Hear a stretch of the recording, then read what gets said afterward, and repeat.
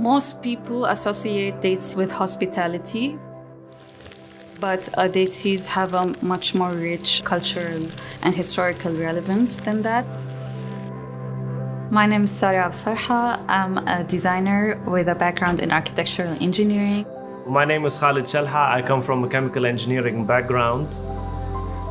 So when I came across the brief for this year's Tanween cycle, I thought that me and Khaled could work together on trying to develop a new material. Our material is known as Datecrete, similar to hempcrete and other kinds of concrete.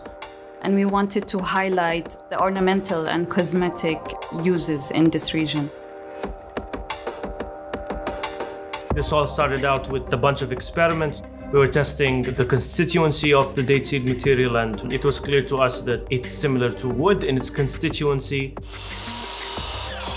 And so the next step was to understand how to combine it with the medium material that can hold it.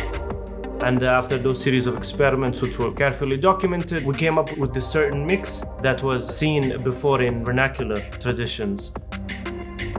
Our product is sleek, has a minimal design. We always love the cantilevered look.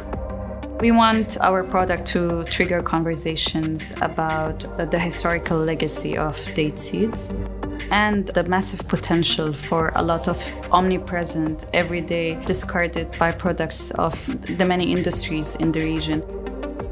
I'd say Tanween is first and foremost a golden opportunity for up-and-coming designers in the region. So Tanween has given me and Sara the opportunity to fine-tune our partnership dynamics.